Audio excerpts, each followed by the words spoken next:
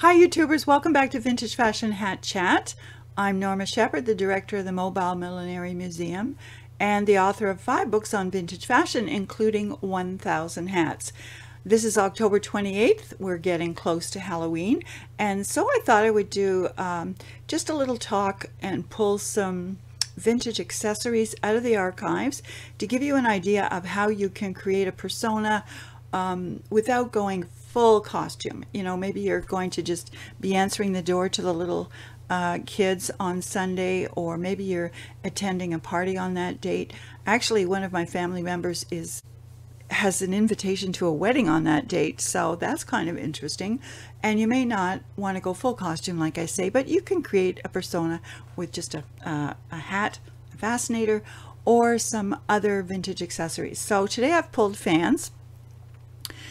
Quite an assortment. Some of them are modern, some of them are vintage. They're made of different fabrications, and I'll talk about that. And just as to give you an idea of how you might want to accessorize just for a bit of fun. Now, I'm curious because I pulled these from some storage boxes that I have, and many of them I have stored in vintage glove boxes. And I know as vintage fashion lovers, many of us have multiple collections, and I'm curious to know and would love if you would let me know in the comments how you store yours. Do you keep them separate?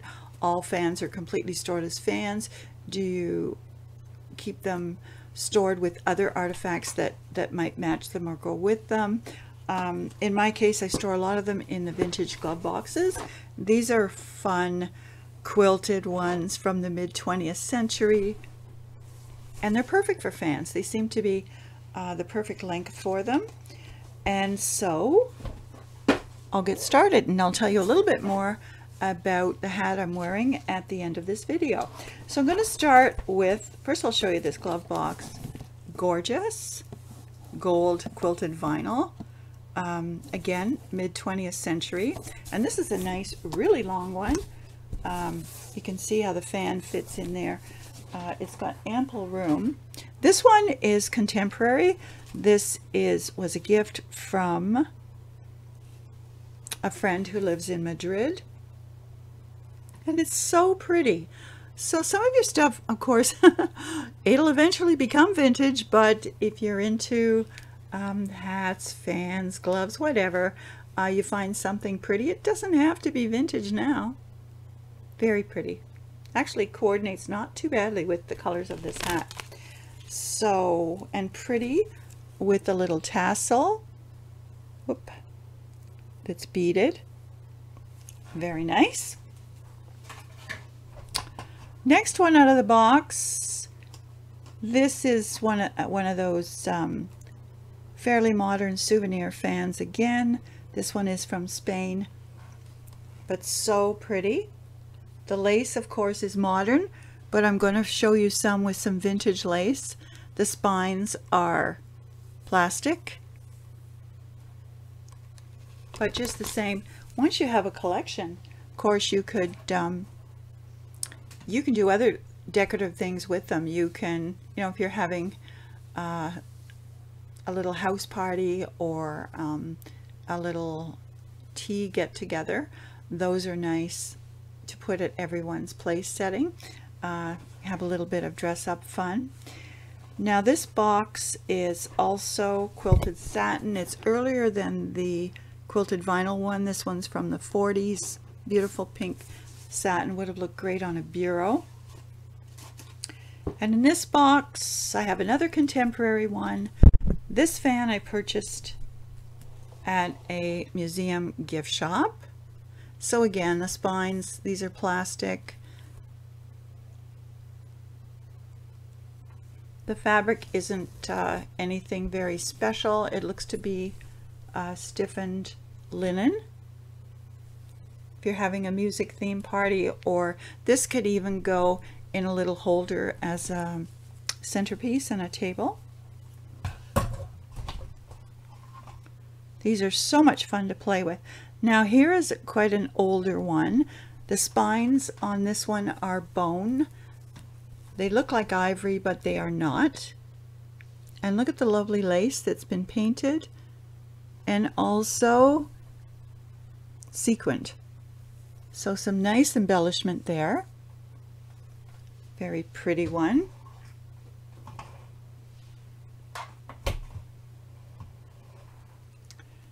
Now here's another one. Some of these were not in perfect condition when I acquired them. There's a couple of splits in the fabric on this one, but it is trimmed in vintage lace. The spines on this fan are wooden. And it's always so nice when there's a tassel or something hanging from the bottom, and that can always be added. Now, this one, when this came to me, I was told that the original owner put this little black velvet ribbon on the end just to remind herself, she had a collection, that the spines on this one are French ivory. Again,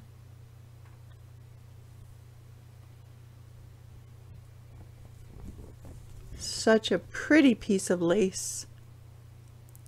Interesting little sequins. They almost look like seeds. And then the round sequins as well. Hand painted. Very, very pretty.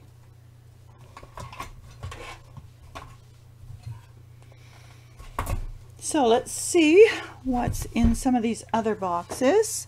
Wooden boxes are great as well for storing gloves, for storing fans, and you can find these vintage or you can purchase them new. This one, okay, this is an oldie. It's a paper fan, and it is one of these advertisement fans, 1913.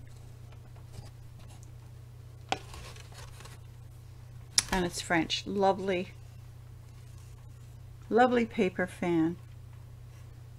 Suffered a little bit of damage over here. The spines are very fine wood. Yeah, but you could certainly create a persona with this. Oh, a couple of feathers are floating around. Now, I have two more I want to show you that are a little more elaborate. The first is Victorian. Spines are ivory. I don't want to make myself sneeze, but this is a beauty.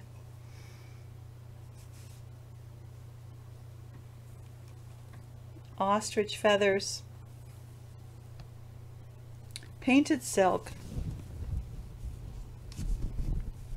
and some trailing silk ribbon that has deteriorated over time. Nice to see how these different fabrications change over time.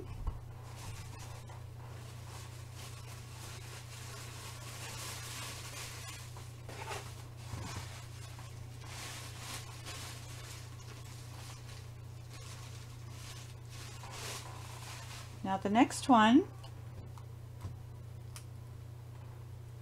I'm just opening it carefully because of the feathers. These feathers have been curled. The spines are also bone, as in the earlier one I showed you. And I think some of these feathers are starting to try and escape. But it's a lovely,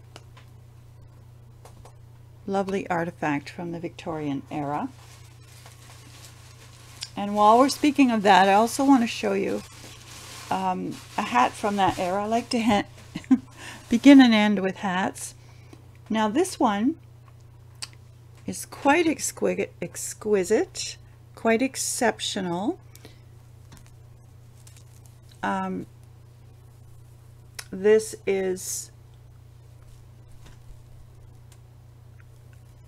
a beautiful lace. The bavalet has been stiffened and folded, and this is mirrored in the front where the lace again has been folded and stiffened to make a little brow. Could have been a wedding veil.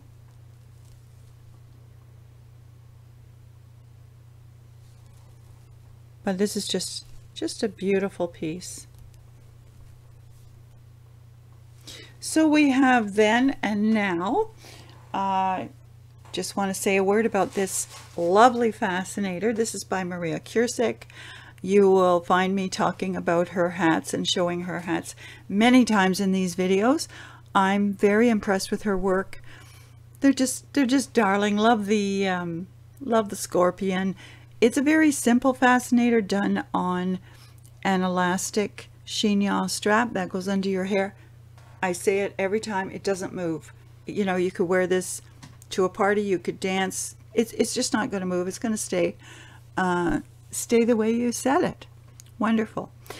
I hope you're all looking forward to a happy Halloween, whether you're staying at home, going to a party, greeting the kids at the door, or trekking them around town in their costumes. I hope you have an enjoyable time. I will see you Monday. In the meantime, have a happy day.